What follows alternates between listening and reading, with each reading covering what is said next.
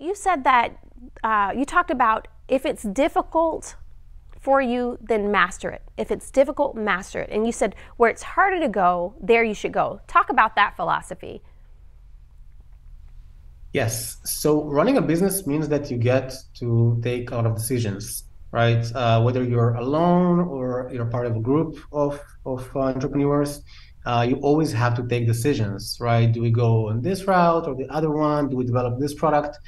Do we run with this customer? Do we target this audience?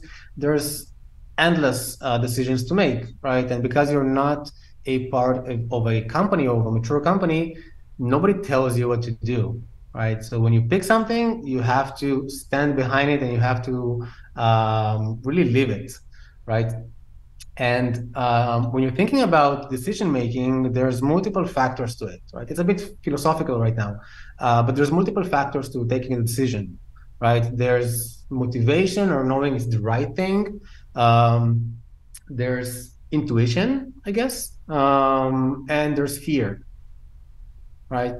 We take a lot of decisions, or more often we don't take decisions because of fear. And we might be able to communicate that, but we might try to avoid it, right? And saying, I don't think that's the right direction, or maybe at a later stage, maybe tomorrow, let's do something else right now.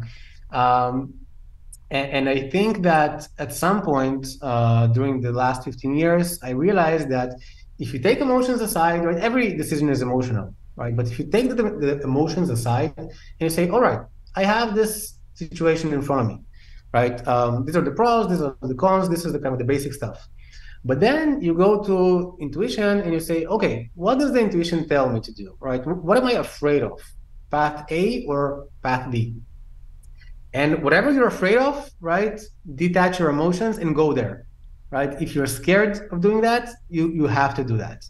So that's my philosophy. I've done a lot of firsts in my entrepreneurship journey. I love it, and I really believe that that's the right approach. Wherever you're scared of, do it. Wow. Whatever you're scared of, do it. Where it's harder to go, there you should go. Amazing philosophy. And when we come back, we will talk more with Daniel Gorlovetsky, the CEO of TLV Tech, with more insight for you.